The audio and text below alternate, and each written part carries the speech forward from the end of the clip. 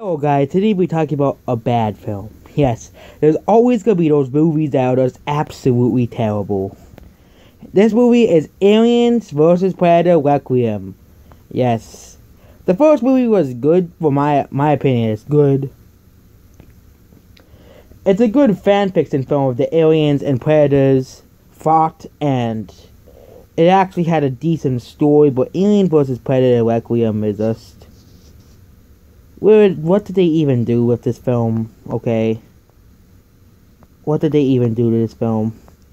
They could have made a third one, but they were flopped. Because this film is basically just awful. Basically, I don't want you to see this film, so I will spoil the entire plot for you because it's pretty bad. Following the events of the previous film, a predator ship leaves Earth, killing the alien facehuggers. The body of the predator that defeated the queen. Of course, the predator now is a predator alien, so for some reason now both species can merge. This movie makes very little sense. Predator alien.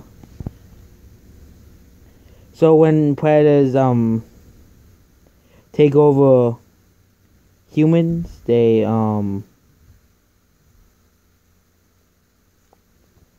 for some reason, they take over a body. A predator's weapon is out in the hall, and they get all killed, and they crash land, killing but one predator who's severely injured. The predator alien and facehuggers escape, implanting embryos and people in the forest, hunting in the forest, as well as several homeless people that live in the sewers. The injured predator sends a distress signal before getting killed by the alien. Predator alien on the Predator homeworld. Skill-infected Predator wolf receives a signal and takes her. This is the first movie where we see the Predator world. It is one of the few movies where we see where the Predators live.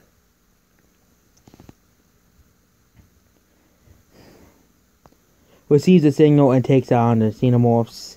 He arrives at the crash ship, uses a blue acid-like liquid to dissolve and erase evidence of the xenomorph's presence, and triggers an opposed to destroy a vessel. Meanwhile, ex-convict Dallas Howard was returned to Gunnison for the third time in prison, freed by Eddie Morales and reunites with his younger brother. Of course, this is about the high school kid likes some girl, but some bullies do something to him, and they have to find the thing that the bullies did to him. It's just generic and all it. Wolf tracks several aliens in the sewer and defeats two of them. Excuse me. Wolf pursues to a power plant where basically the power goes out. They xenomorph. They get to the pool, chase the kids out of the pool. They chase it to the designer. Some kids die. Basically, the National Guard arrives. The predators find all the aliens. The Predator is essentially just making everything into aliens. The entire place is overrun by xenomorphs, and basically they escape. But the sound is gonna end would cause them to be surrounded by the aliens, so they go along, and the helicopter at the hospital. The girl that the guy likes is now dead. The hospital is invaded by the xenomorphs and the alien. And the Predator is attacked by the xenomorph. Both tumble down the elevator. Dallas, one of the guys in the movie, takes the plasma blaster. They all escape. The Predator and alien die before the nuclear strike basically just kills everybody. So everybody's now dead anyways. And survivors are rescued by the military. And the blaster is confiscated. And Steven presents to Mrs. Yatuni. Yatui tells him the world is not ready for this advanced technology. This movie just didn't need to exist, okay?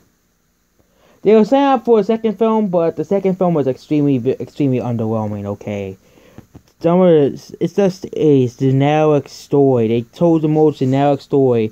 Aliens chase down high school teenagers, and the Predator and stuff, and it's just a generic story. They just came up with probably like 4 or 5 minutes to make a story for the film. overall, I wouldn't recommend this film at all. It's not a good film. People were saying this film was bad, but I decided to see it anyways. It's one watch. Don't have to see it ever again. Don't have to suffer through this film ever again. And basically, they never made a third one, so we don't have to suffer through a third movie. Good for everyone else. Make sure you like, and subscribe.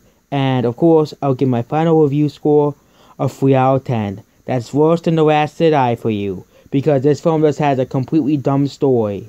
They chose the most generic story ever. They kind of just basically ripped off several other movies that already came out. Several zombie movies and the Terminator movie, where the nuke destroys places and stuff. Goodbye.